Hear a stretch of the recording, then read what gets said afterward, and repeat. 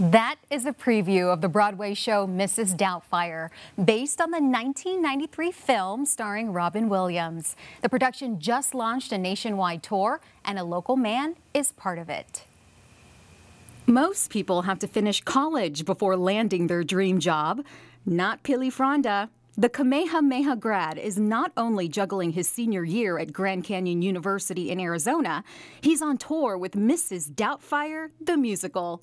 I'm at a loss for words when thinking about it. Pili is studying percussion performance and getting real-world experience as the drummer for a Broadway show. Luckily, I get to be a part of the music team. There are 10 orchestra members that are part of the show, and out of those 10 people, 4 of us travel with the show, and so I get to play the drum book every night during the show.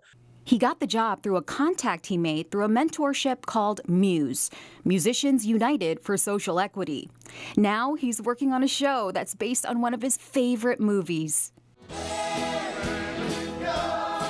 Pili says the show has 31 quick changes, with star Rob McClure going from Daniel Hiller to Mrs. Doubtfire in 18 seconds. We on the musical side take the story a little bit further than the movie does. We actually get to see the effects of what it means to have your parents separate. And in the meantime, we have our star, Rob McClure, who is so incredible with the amount of impressions and the amount of jokes that he's able to do, but then also turn around and really remind us of what it means to love and what it means to care about people, just because families look so different today.